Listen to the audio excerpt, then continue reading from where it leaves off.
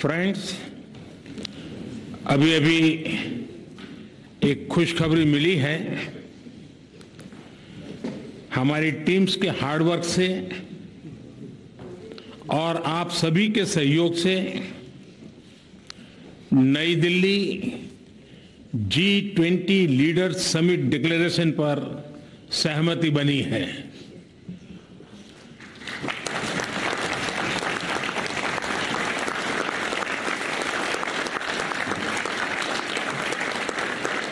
मेरा प्रस्ताव है कि इस लीडर्स डिक्लेरेशन को भी एडॉप्ट किया जाए।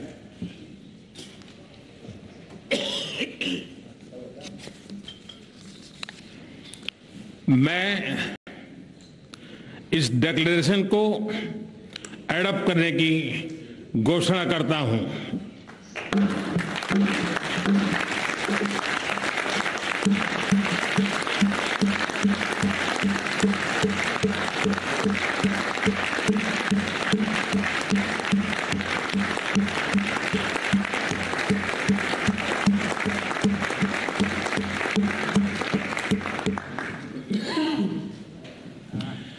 इस अवसर पर मैं हमारे मंत्रीगण, शेरपा और सभी अधिकारियों का हृदय से अभिनंदन करता हूं, जिन्होंने अथाग परिश्रम करके इसे सार्थक किया है और इसलिए वे सभी अभिनंदन के अधिकारी हैं। मैं अब मीडिया से मित्रों को रिक्वेस्ट कर रहा हूं कि अगर आप इजाजत दें तो हम आगे का काम करना चाहते हैं।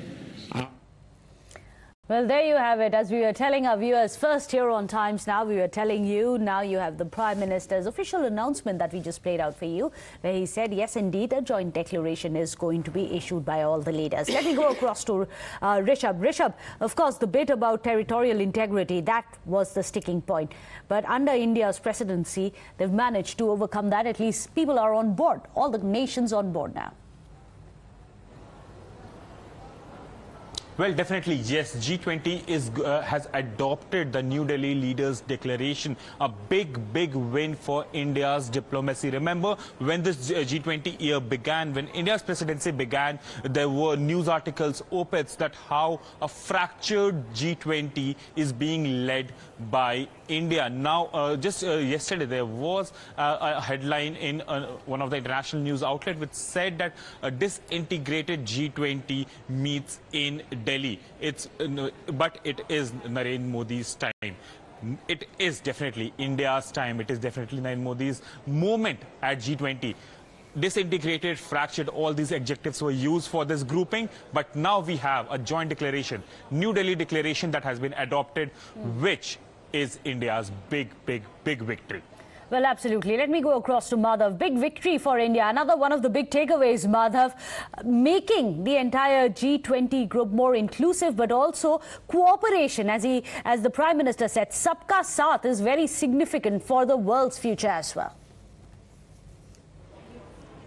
Well, absolutely. And in fact, Sabka Saath message going across to the entire globe. And in fact, at this global platform, in that sense, a very important message going out. And India is certainly a country that can play a very important role when it comes to diplomacy. Remember, the world's eyes have been on India at important world events, at, in fact, many would say even unfortunate events such as the Russia-Ukraine war, where several have approached India to play a role of mediator, given the kind of good relations that it has with all the parties concerned.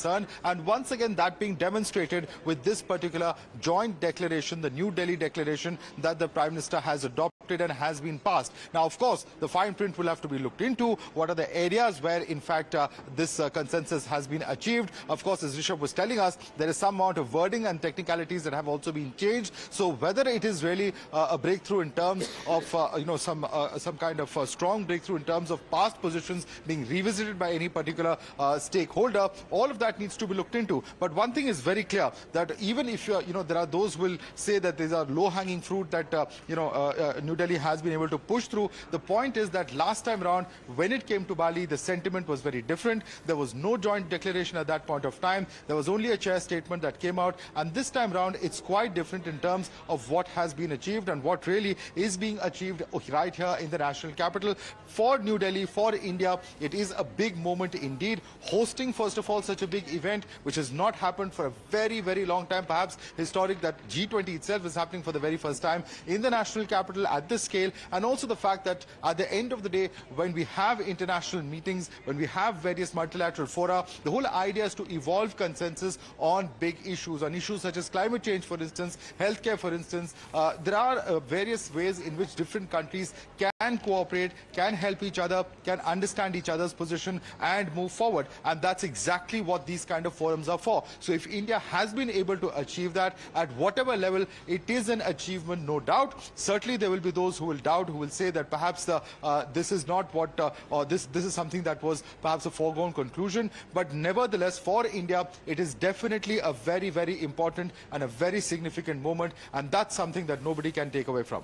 Well, absolutely. In fact, Dr. Ranganathan, if you can weigh in, other than that, the other big development, of course, that we've seen is the inclusion of the African Union. To think that so long you've had an economic grouping without the African Union being part of it, some of the things that India, for example, has been campaigning very hard for and successfully managed to push through in its year of presidency is going to be historic and remembered for a long time. No, absolutely. As I said previously, I think the best decision of this G20 was made in the very first minute.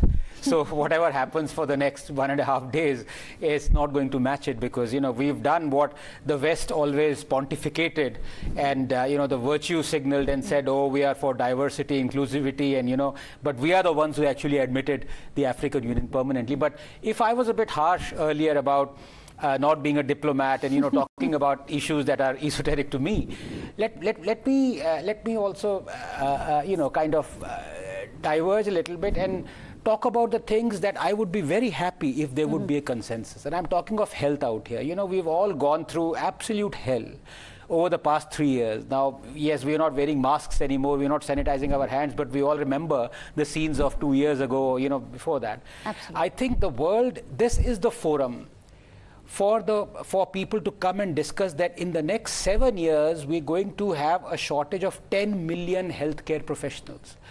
We are going to have more people killed through antimicrobial resistance than they were killed by COVID. These are the issues that I think a joint declaration must come out and say, next time there is a pandemic, and surely there would be, you know, because pandemics come and go, and it's not just one has gone, and how well prepared are we going to be? Why did it take this world 1 year, 1.5 years to allow the rollout of the vaccines? If there is a pandemic next time, are we going to allow millions of people to die before we have vaccines ready for them?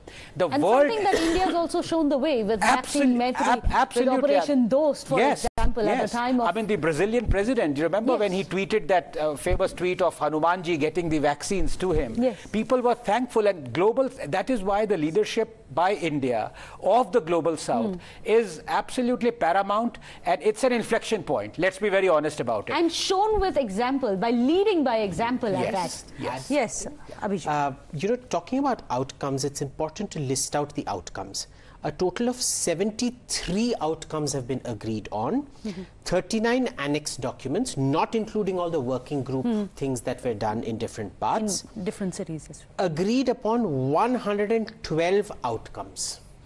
Okay, and that's almost 5 times the number, or 2 times the number of outcomes and 5 times the number of micro agreements of any previous G20 presidency. All right, so we've actually achieved quite a bit.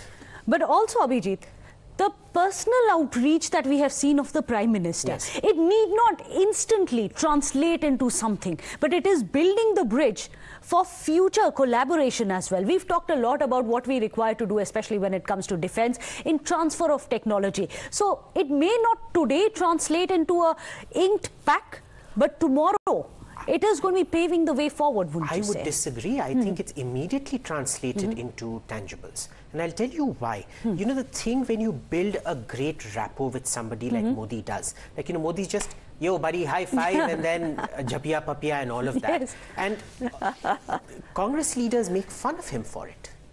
Do you know how many people, how much India suffered because Jawaharlal Nehru and Indira Gandhi couldn't put their little class superiority aside when they were dealing with people like Nixon and Nixon or Kennedy.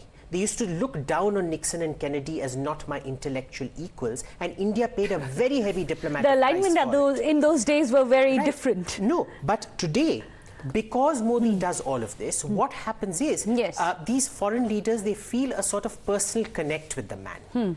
And the pain point then of saying no to him becomes that much higher.